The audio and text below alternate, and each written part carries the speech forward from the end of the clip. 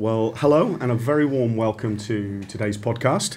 This is Liverpool John Moores Centre for Educational Research, and we're absolutely delighted that this will be the first podcast from the Centre for Educational Leadership, where we are looking to develop a Leadership Live series. And I'm absolutely delighted that for this first episode, where we're going to be thinking about the importance of coaching for educational leaders, to be joined by Vicky Briggs, who is the Director of Education for the Challenge Academy Trust. So Vicky, thank you so much for joining us. Really delighted to have you here. Thank you for having me. Wonderful. I wonder if you'd perhaps be so kind just to tell us a little bit about your role, and particularly how perhaps in that role you support leaders across your trust. Okay, so my role is very varied. There are 13 academies in our trust, so that they are ranging from primary, secondary and a college. So as you can imagine, we're working with nursery children all the way up to post-16, so it's very varied.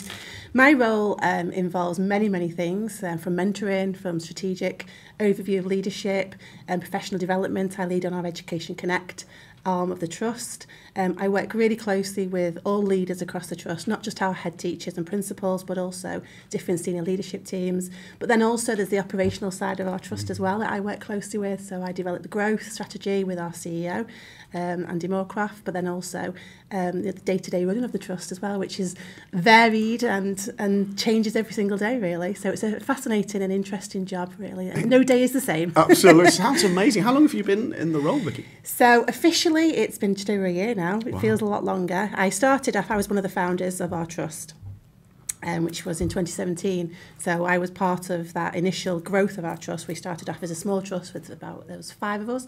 And I was leading out on the primary school improvement arm, and then that has developed over time. I became executive. I was a head as well, a teacher, and then I was an executive head for about 18 months, which was probably the hardest role I've done because I didn't feel like I did anything. I was head teacher one minute, and then I was working with the trust the next, and then there becomes a bit of a crunch point where you can't do both, really. So that was the kind of transition then into the trust as we grew further, and the change in leadership. I then became the Director of Education. So the rest, as they say, is history.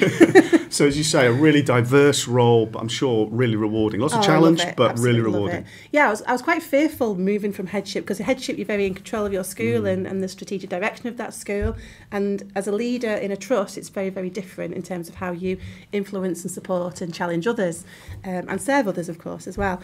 So when I moved from being a head teacher to the role that I'm in now, I was a bit fearful that I would be too almost distanced from the children, from the young people that we serve. But that hasn't been at all the case. If anything, I'm more connected across the 10,000 pupils that we have instead of just a couple of hundred.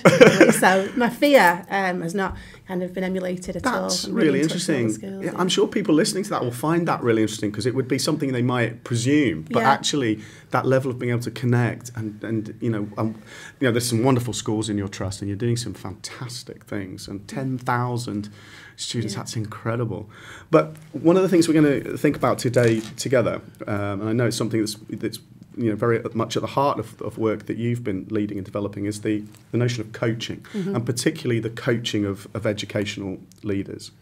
And just as a bit of an introduction, really, Jan Robertson in 2008 wrote a great book called Coaching Educational Leadership. And Jan's book is really around the idea of what's the purpose of coaching an educational leader, the idea of how they might build their leadership capacity. It's a really good book.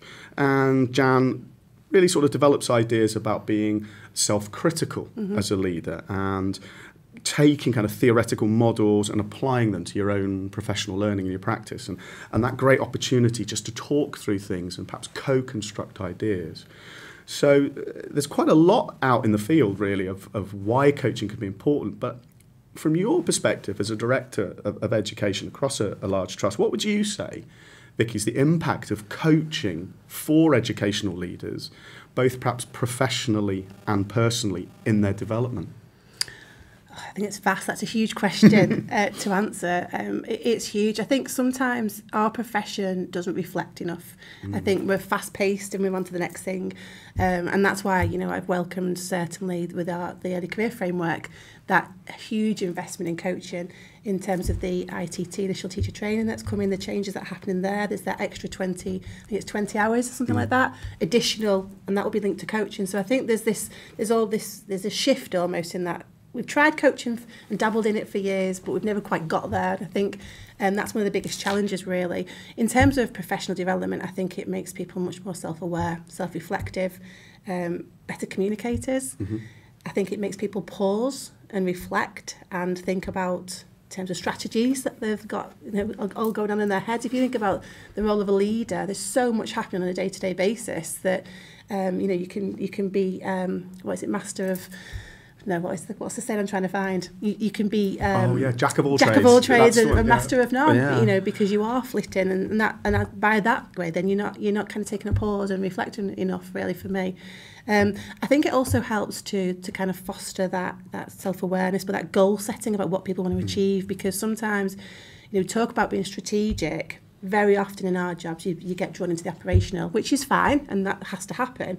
But actually, to enable you as a leader to develop, and the way you're working to also develop, you've got to step back, and you've got to be able to reflect. And having a coach enables you to do that, because it allows that special, dedicated commitment of time to enable that to happen. Really, it's something we've tried and we've influenced into our trust, and it's something we continue to, because I don't think we're there yet. I think there's still a big piece of work to be done, but we've tried really hard to bring coaching into our leadership teams, and using different models as well. So we started a couple of years ago. Obviously, the MPQs encourage coaching, and those that have taken part in MPQs have had that coaching. That's on a very much an individual basis rather than a trust or a school academy basis.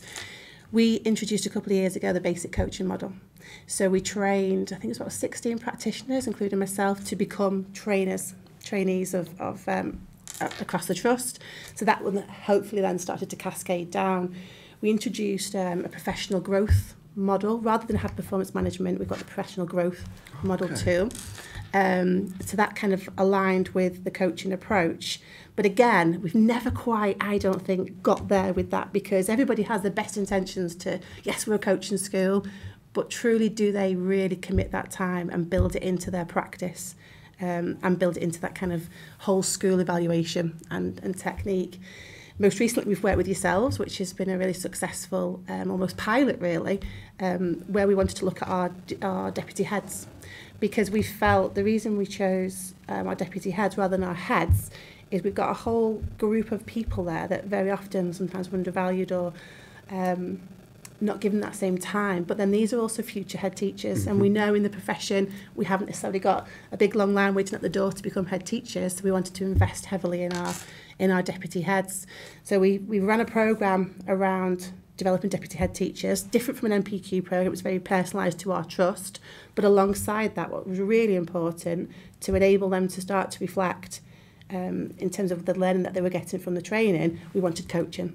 And that's where kind of we brought yourselves in to work with our leaders to enable them to talk openly in a real secure environment, without any threats, to talk about their next stage in leadership development. Wonderful. I mean, I know from the Centre of Educational Leadership's perspective, it's been an absolute privilege to work with those leaders, wonderful group of colleagues. And it's really interesting to hear you talk about that sense of, being committed to the process and realising that it's sort of incremental and you can keep building on the way that coaching is being used. And would you say, I think it's interesting as well to reflect on, for those in leadership roles, we hear a lot, don't we, particularly in educational leadership, about those roles often being quite isolated, or people carrying a lot of responsibility on their own shoulders and the stresses and strains that come with that. And of course, there's an element of that is part of leadership, have a lot of responsibility, a lot of accountability. But have you perhaps found that one of the good things about the coaching is that sense of connection, so that instead of people wrestling with a challenge on their own, they've got that opportunity, and what I guess Robertson would talk about, co-knowledge creation, co-creating the ideas. Have you found that's been the case, that people have been able to open up and hopefully feel a bit more supported? I think it's two things: it's connection, but also alignment as well with one another, because they've got that trust, they've built up that trust, obviously with their coach, but then in those action learning groups that are really quite new to me, actually. I didn't know much about them until we started working with yourselves. That's really enabled them to kind of come together. We're a cross-phase trust, so we've got primary, secondary and the college, and as you know, your secondary background and primary background, very, very different. Lots of similarities, but lots of differences, and sometimes we can be well, how should I say, scathing of one another sometimes. It's like, what have you done with primary? What have you done at secondary? Yeah. What do you do with them? So that's allowed that kind of alignment approach, but then also that kind of co-design and co-understanding really of the challenges that actually you face, whether they're 4 or 14 or going into 18, you know, as well, because they're very similar. And it's that mutual respect then as well, which helps to grow your culture of your trust, which is so important to get that shared ethos and understanding of each other's roles. And then to help people then, because if you understand things better, that's when you can offer some support, but also recognition of what people are doing. But then also, you know, actually I can help you because actually I've had something similar. So that creates that lovely culture that we all strive for across our trust, certainly.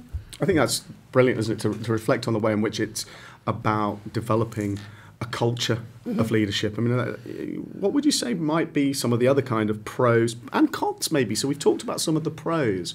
What might be some of the challenges, I suppose? I can imagine listeners thinking, okay, well, you and I are obviously saying, look, we think there's lots of advantage to coaching, but maybe there could be some challenge too. So particularly picking up on your really good point around leadership culture and the development of culture, what do you think some of the pros and maybe cons are of coaching as part of a planned professional development program? So pros, we could list them. There's loads that we said: self-reflection, you know, evaluation, that shared alignment, communication, being more strategic, all of those things. There's a lovely long list, and they'll probably come out more in our conversation.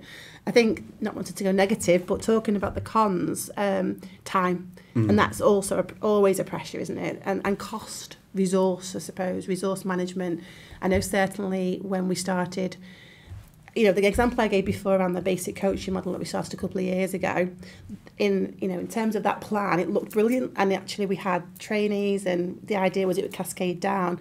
But in truth, it probably wasn't managed tightly enough because we'd kind of left it for people to buy in. And I think sometimes if you really, really want to get that culture of coaching into your kind of trust or your school or wherever your place you work, you've got to force it a little bit, which kind of goes against coaching, because the culture of coaching is you've got to be open and you want people to engage. But actually, initially, I think you've got to do a little bit of a gentle shove, if you like. And certainly we had to do that when we started our project. And, I was really excited about it because it was something I was really passionate about, getting into our trust. But the people that were initially wanting to be involved, some of our deputies, were a bit reluctant and reticent for different reasons. One, capacity. I've got a really busy day job. I've not got time to spend an hour talking to a coach and so on and so forth. So they did need a little bit of coercion, which is a risk. That can be a real con, because then if people feel coerced into something, they're not going to necessarily be open. But interestingly, like we've been talking about before, some of those people that were most reluctant actually got the most out of, and still get the most out of, the sessions that we've got in place with yourselves. But I think one of the cons is around the cost and that time, and you've got to really plan it in. And for us to kind of carry on with this in terms of our project, it's really important.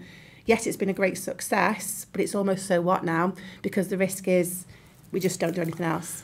That's so another it's that great point. Follow-up, and the follow-up is, it's like anything in skill improvement, the follow-up is really important, isn't it? So I think for us now, you know, when we reflect about where we go next with coaching in our trust, it's kind of it's that follow-up approach and how we're going to ensure that it's sustainable and it does become part of the culture and not just an add-on or oh, we did that last year and we've forgotten about it this year. And that's really important. I think those are two great points there, Vicky, in terms of, you know, an awareness. So people listening, I think, if they, you know, particularly if they themselves are trust leaders or they're school leaders, college leaders, and they're thinking about, I'm sure it resonates with them, you know, the idea of the two key things: genuine buy-in, you know, how to overcome the reluctance and the reticence, and how to do that in a very genuine way, and how to, you know, to use that persuasive, you know, guidance, or you know, even to really say to somebody, look, you know, I want you to be really brave, having that kind of courageous conversation. I picked up the phone and it went against the culture of almost saying, you know, this is a great opportunity.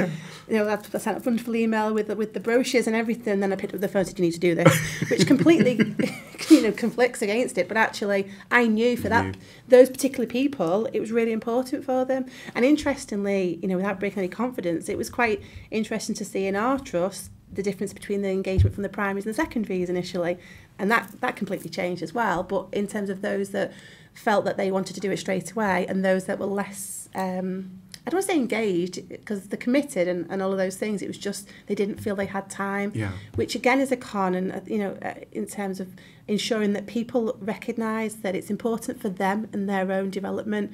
I think sometimes as public servants we are very much feel guilty almost about investing in ourselves. I don't know if that's the public servant in us. Absolutely. That's a great, that is a great point. And it leads on to another question I think that I have. So really that is around those who participate, the leaders who participate, really seeing the value and really getting the sense of it. And sort of to introduce this question really, there was a great article written in 2021 by Ben Gibbs. And he wrote it for the Chartered College. And what Ben talked about in his article was leaders really experiencing the advantages of coaching, so that they might have been very reticent. They might have had those very same phone conversations like you described. But as they got into it, what his article said is, actually they started to see what he called systemic impact. They could see that what they were changing in their own leadership was having a really powerful impact in their school or in their trust or within their setting. And he argued that it was because they were really developing fresh perspectives. Absolutely. They started to be open to honest change, to really saying, I actually now understand the complexity of the system that I'm leading within. And instead of that being something that I'm trying to gloss over, I'm trying to embrace it. I'm trying to learn from others. So it's a great article, again, that listeners might want to explore. So he wrote for Impact in the Chartered College. But I guess what it makes me think of with all that you've just described there is, you did that. You made that decision as a leader to encourage or to cajole even and say, look, I really think this will be great for you. And, I know you might have a little bit of reticence. Or with a smile. Lovely. Great.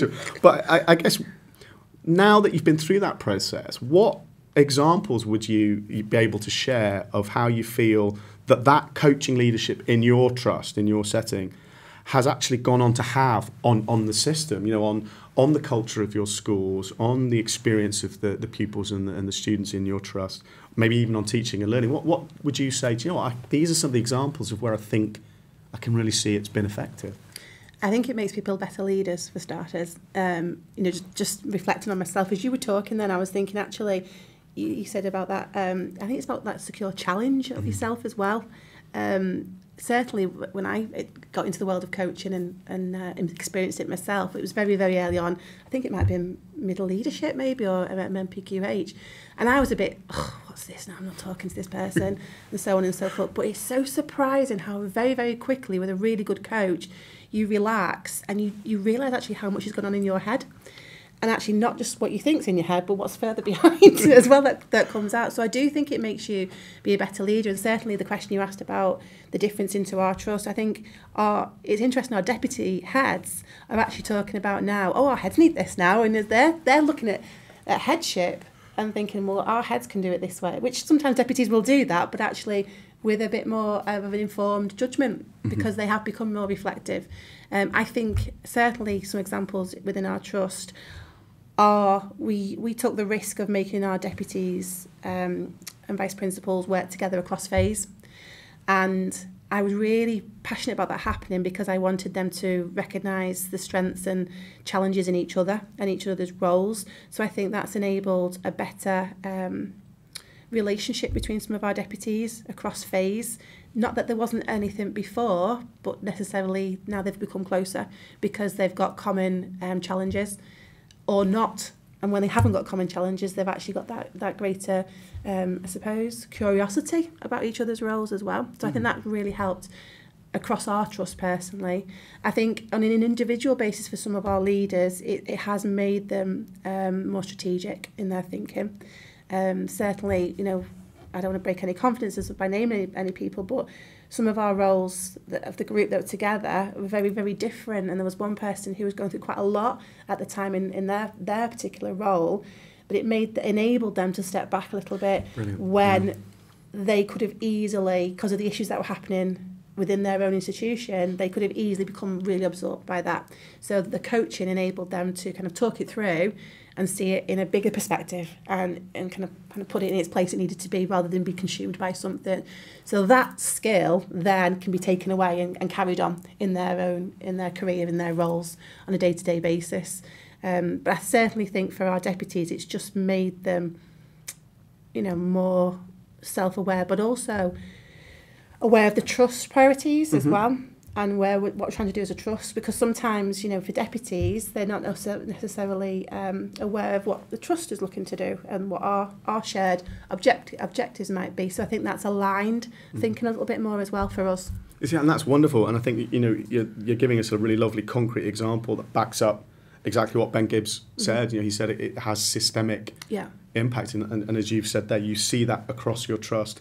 You see it in the individual leader, in the way that they've become more strategic, more self-reflective, but you see it in the way that those networks become really concrete and of real value and real purpose. And that systemic kind of impact, we've also, within our trust, I could talk about things that we do all day, but within our trust we have got hubs. So we have cross-phase hubs, and then we've got kind of phase hubs, and they're linked to subjects or areas, for example.